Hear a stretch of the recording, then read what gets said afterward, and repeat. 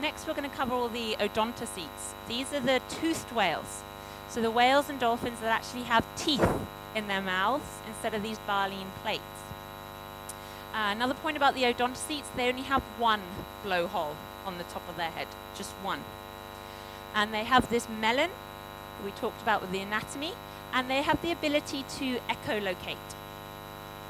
And we have about 20 species of these in the Maldives. So echolocation. Echolocation is the production of high frequency sounds. So we're talking above 120 kilohertz. This can range beyond our hearing. So much, much higher than we have the ability to hear. They're creating these sounds. So let's see if it works. No. And these sounds, when they are echolocating, it's sort of like clicks. Clicks. And with some of the dolphin species, when they click very, very rapidly together, it almost just sounds like a buzz. And what happens with these sounds, they send them out into the environment, and they bounce back off any objects that they meet. And as they bounce back, the Odontocetes are able to pick up the sound waves through their lower jaw, and they have some acoustic fats, which then translate these sounds into a picture for them. So they're able to determine the physical structure of their environment with these sounds, and they also use it to hunt, to locate and hunt their prey. And bats. Bats are another example of an animal that use echolocation, using sound, sometimes called biosonar, to be able to hunt and to see where they are going. With the dolphins, they found through that blowhole inside, they have phonic lips, also called the monkey lips. And then these slap together, it creates the sound. And this sound then travels through the melon, through their skull, and it is focused. It can either be a broad or it can be a very focused beam of sound.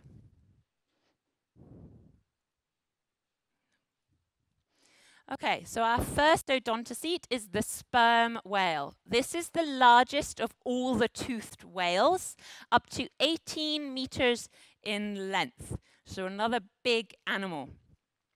It's very much a submarine shape. Humans, we actually modeled the shape of our submarines after the sperm whale because they are deep diving animals and they are streamlined. So we modeled our submarines on their shape. A lot of human engineering can come back to the animal kingdom. Another identification feature for the sperm whales is when they blow, their blow goes off to the left and is very, very bushy, an angled blow. For them, inside their head, about 2/3 of their head, they have an organ called the spermaceti organ. And this helps them to dive. Basically, in there you have the spermaceti. It's a very viscous material, very viscous substance, which they can either make more dense or less dense. So when they want to dive, they will make it more dense, they will make it heavier to make themselves negatively buoyant so they can sink. And once they're done foraging, they'll then make it less dense so they can surface again. So if there are divers out there, when you control your buoyancy underwater, this is what they're using, their spermaceti organ. And unfortunately, this substance burns very, very well. So this is why sperm whales were targeted during the whaling industry for this organ and for this material. But the sperm whale, diving down over 2,000 meters. They've been recorded down to 3,000 meters. And they're going after squid. They're going after the giant, colossal-sized squid, which, with their head and all the tentacles, can almost be the same length as the sperm whale. And in some of the older sperm whales, they'll have scars. Where the squid have tried to fight back, their faces will be scratched with scars. And if anybody's read Moby Dick, Moby Dick is basically an albino sperm whale, a white sperm whale. Okay, our dwarf sperm whale. Unfortunately, the majority of data and knowledge we have about this animal is strandings data. Very small, about 2.7 meters. also diving down very deep after squid, fish, and crustaceans that live in the deep. They have a dark blue olive skin and very sort of pointed nose, like the pointer dogs. But there's very little known about this, this dwarf sperm whale. And another sort of mysterious group of whales are our beaked whales. Again, most of the data we have on this group is from strandings, so when they've washed up on beaches dead. They're all deep diving, again, 1,000, 2,000 meters after deep sea squid. We have 5 species of them here in the Maldives, and they're very difficult to identify in the field. They're very difficult to identify. Between 4 and 7 meters.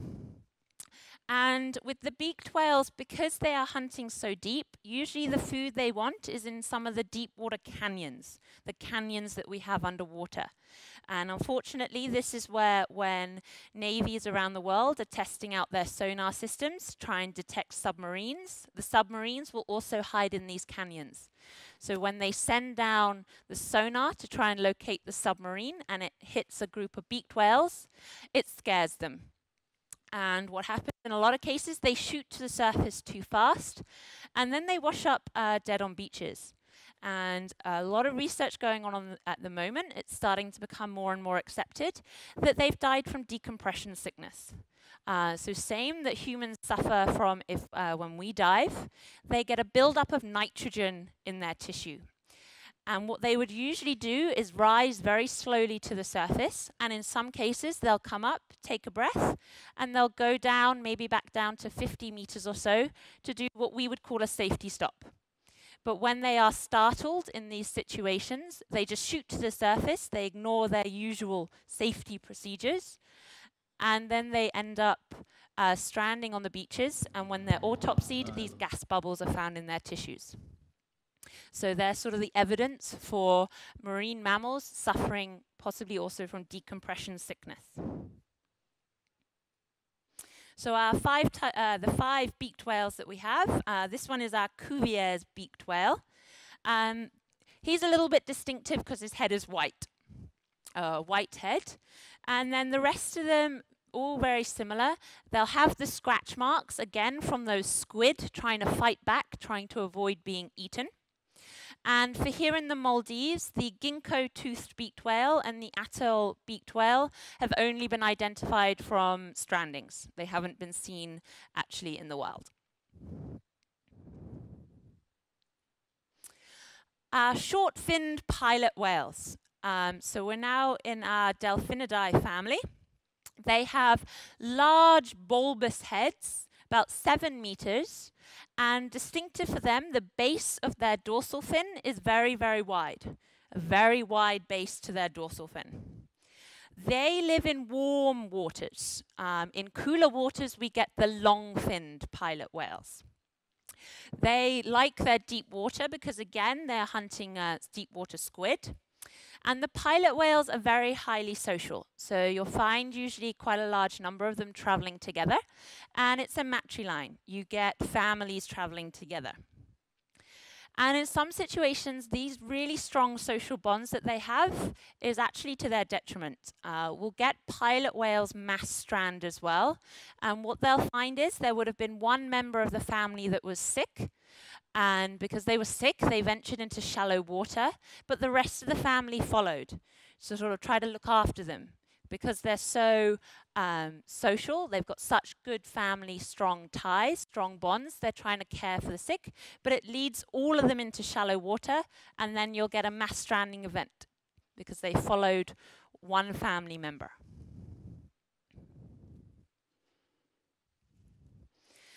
Orca.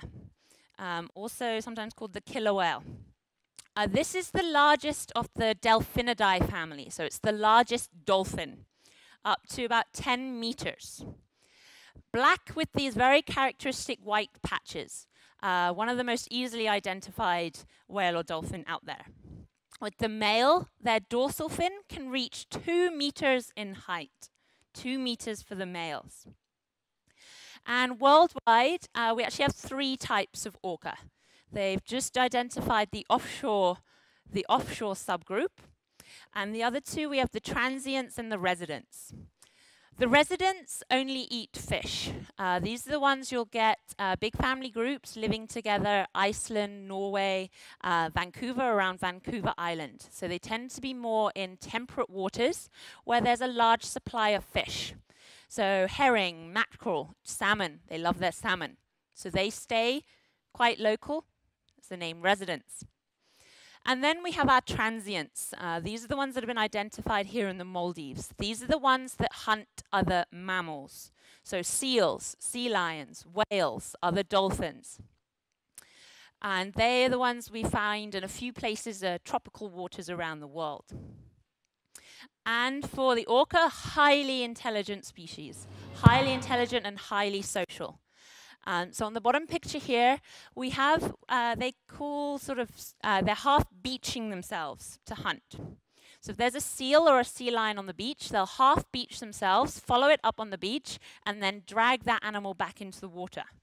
And this is very, very dangerous, because if they get stuck and they can't shuffle themselves back into the water, they will end up dying. And what we'll see is mothers teaching their calves how to do this. They will spend days, weeks even, training their young how to do this safely. They show some of the most complex forms of cooperative hunting that has ever been seen in the animal kingdom. If anybody saw the BBC series Frozen Planet, fantastic clip came out from there, orcas hunting seals down in Antarctica. You get a group of them together, they swim, they create a wave that then washes the seal off a pack ice. That's the most complex form of cooperative hunting ever seen in the animal kingdom. And just a little subnote for orca, an orca has never attacked a human being in the wild. False killer whales.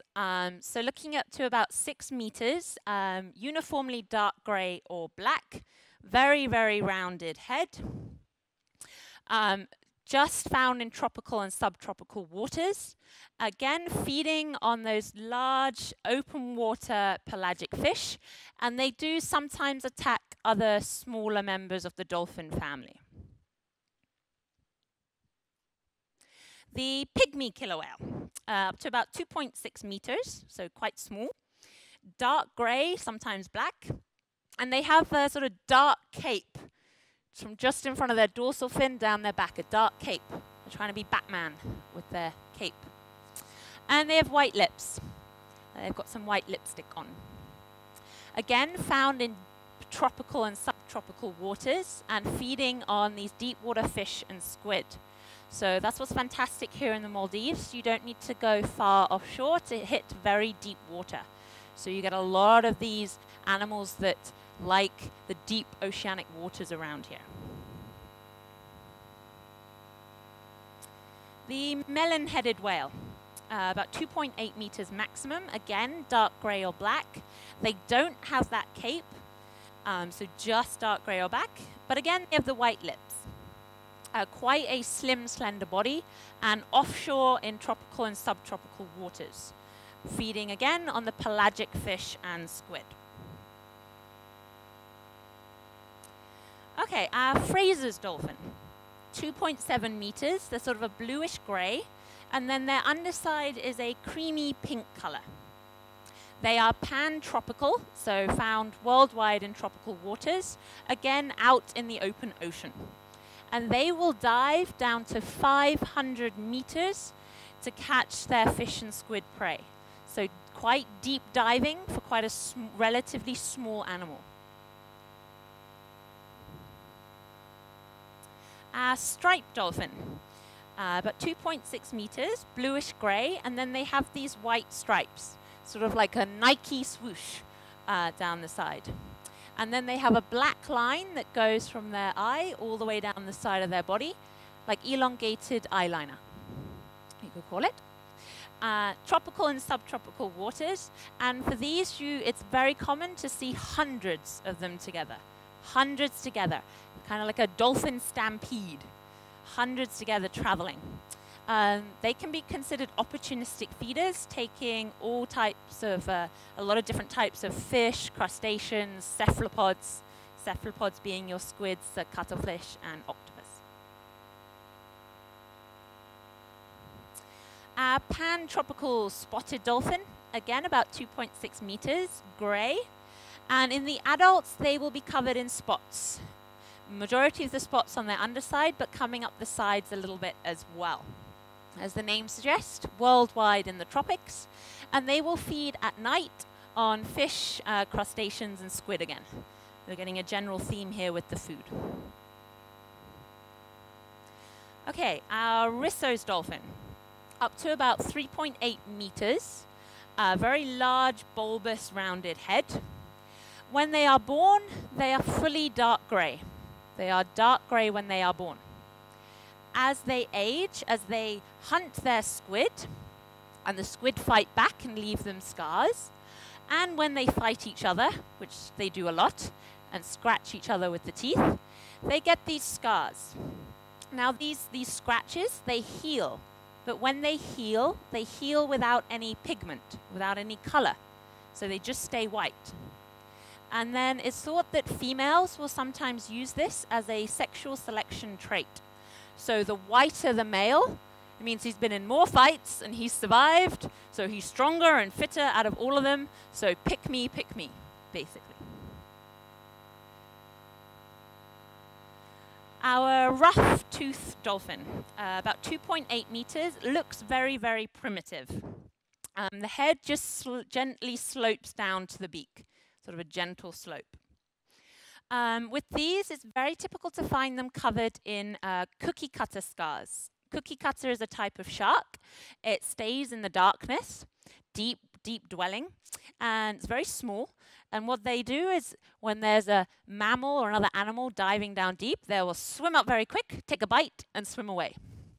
And their mouth, their jaw is very circular, and they've just got rings of circular teeth, so they just leave a very rounded scar on these animals. Very much offshore, again in the tropical waters, and fish and cephalopods on the diet again. Okay, we have our common bottlenose dolphin. These guys, 3.8 meters, and they are chunky. Where the other dolphins tend to be quite slender, a bit more streamlined, these guys are bulky, chunky animals. Very stocky body. Very characteristic curve in the back of their dorsal fin, and they are found still worldwide. Worldwide, mostly of a coastal distribution. Here in the tropics, they're a little bit smaller, maybe sort of between 3 and 3.5 meters. They can get up to 3.8 and in some cases 4 meters in temperate waters, for example in the UK. And they are chunkier there as well. These are big guys, big beasts. Opportunistic in their feeding, fish, squid, crustaceans. They quite like a lot of the flatfish as well. We have another type of bottlenose, the Indo-Pacific bottlenose, only found in the Indian and Western Pacific Oceans. It is very difficult to tell these apart from the commons. They are a little bit smaller, maximum 2.7 meters, slightly more slender body. In relation to their body, their rostrum is slightly longer. So with the common bottlenose, it's a little bit stumpier. With these guys, it's just slightly longer. They prefer shallow waters, but again, they're feeding on very much the same food as the commons. With the Indo-Pacific, the adults will sometimes have spots on their underside. The commons won't develop these spots. The Indo-Pacifics occasionally will. But in the wild, just seeing the dorsal fin surface, it's very difficult to tell commons and Indo-Pacific apart. You usually need to use genetics. All right, our spinner dolphins. Quite small, 2.3 meters. So gray with this light stripe down the side of their body. A very long pointed rostrum. Only found in tropical waters worldwide.